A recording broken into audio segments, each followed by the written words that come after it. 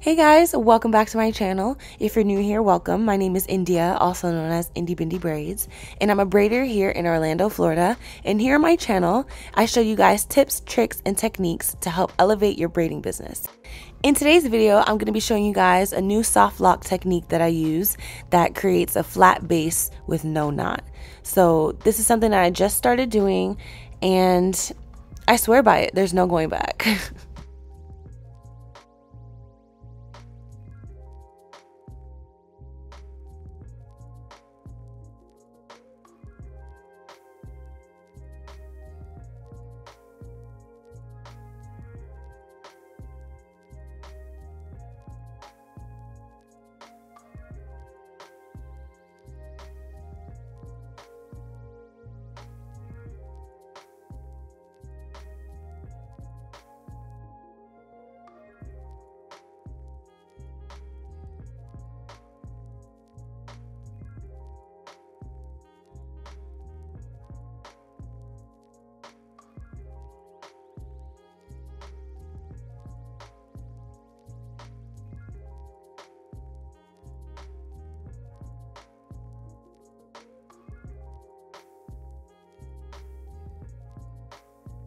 So the hair that I'm using today is Shake and Go's Water Poppin Twist hair. This hair is a tight water curl that can be used for locks like we're doing right now. You can also use them for passion twists, butterfly locks, any style that you need like a tight curl for. I particularly like this brand of hair just because of how bouncy it is and how easily it separates. And you want to make sure that whatever hair that you're using when you're doing locks is really easy to separate, because if it gets tangled, it's just a whole mess.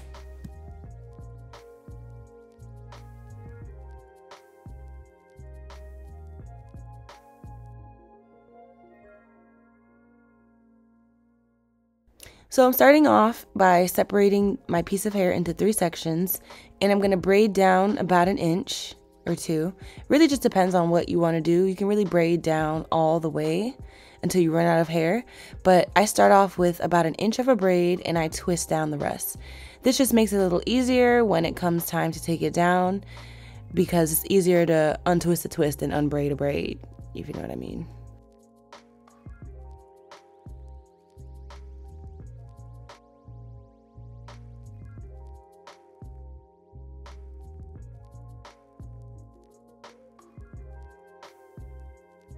So now I'm going to grab my crochet lock.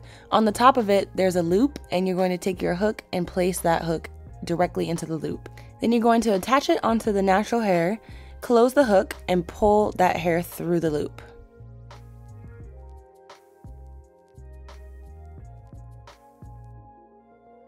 Lastly, you're going to take the hook one more time, put it through the base of the braid, and pull the natural hair back through.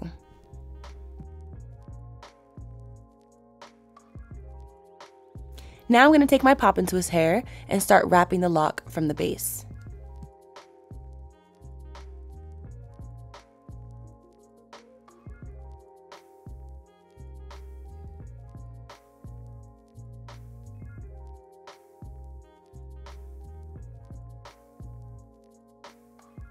The method that I was using before this really left a big knot at the base of the braid, and I was really looking for a way to get rid of that completely. So using this technique, I'm able to have a smooth base without that big old knot. I also noticed when I was wrapping the lock that maybe I shouldn't have gotten ombre color. I didn't take into account that the ombre would get lighter and wouldn't match the color of the crochet lock, but honestly I still think it came out really cute. And I'm going ahead and tying off a little knot just so that the hair doesn't unravel. And then I take my hands and kind of palm roll it together.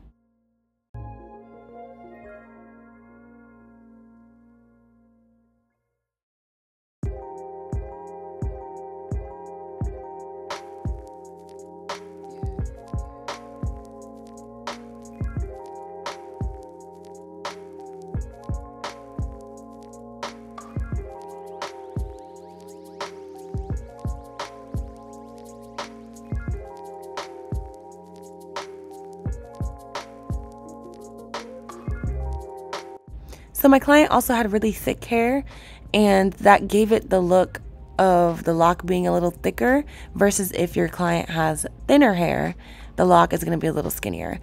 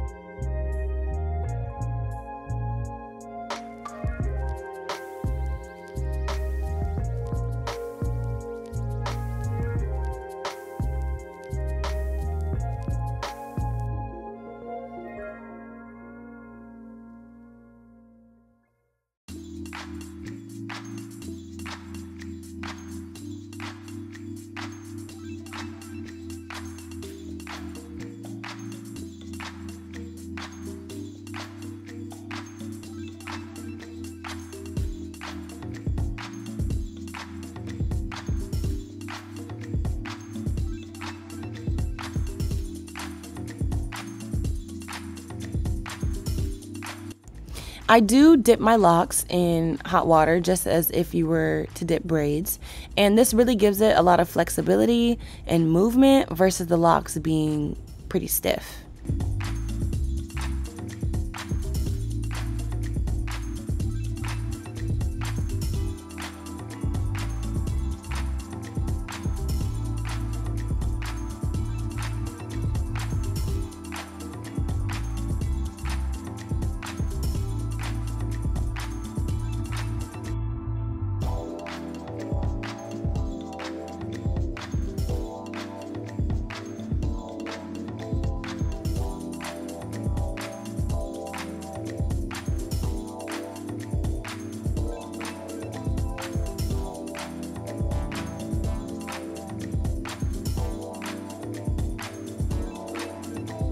And the last but the best part, you already know, the mousse. What's the style without the mousse? So here I'm just applying it.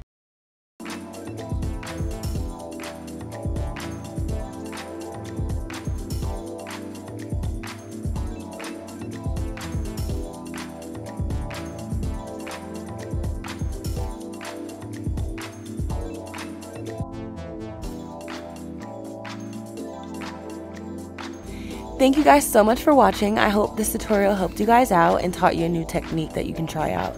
Don't forget to hit the like button as well as the subscribe button, and don't forget to tune in next time for more tutorials like this. And India did these 3, 2, 1 soft locks. They're kind of wet, excuse that. Parting probably A1. You know what I'm saying? Oh shit. Oh shit. Get into it. That's falling. They're soft. Very not stiff at all. Testimonial. Not heavy. You know what I'm saying? It's not pulling on anything. So if you want some, get at her. At India.